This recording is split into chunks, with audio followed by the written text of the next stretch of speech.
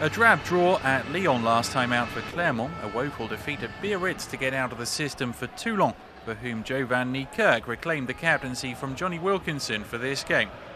Second hosting fourth, and a Clermont win would put clear daylight between themselves and their pursuers.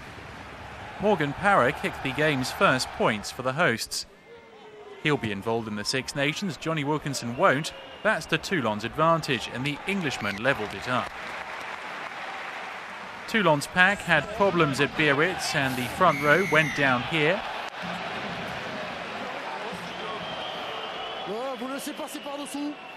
Parra made them pay, and it was 6-3 to Clermont.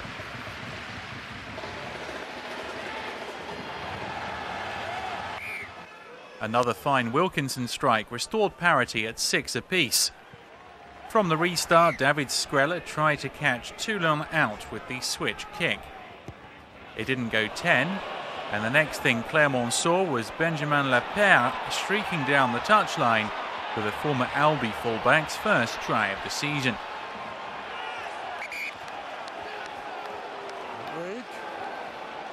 Toulon in front after a terrible mix-up from Clermont.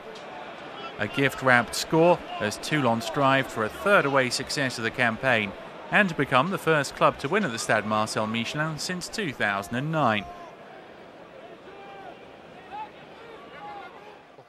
Thanks to Wilkinson's conversion, Toulon led by 7 points.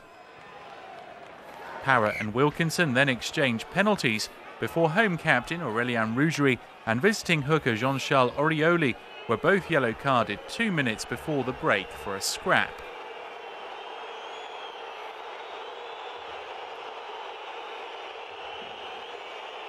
The penalty went Clermont's way, and Parra knocked it over for a half-time scoreline of Clermont 12, Toulon 16.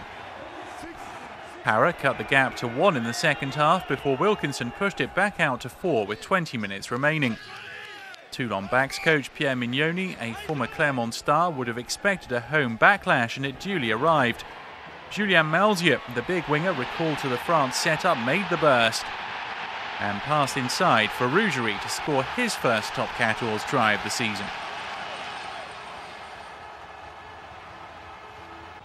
Malzieu dummied, then ran hard, beating tackles from Stefan Armitage and Wilkinson before gifting his skipper the score. Clermont in front then. Parra converted the try and added a penalty as Clermont scored a 6-point win. Just the bonus point for Toulon, now third in the table, but a whopping 10 points behind Clermont with 11 games left to make that up.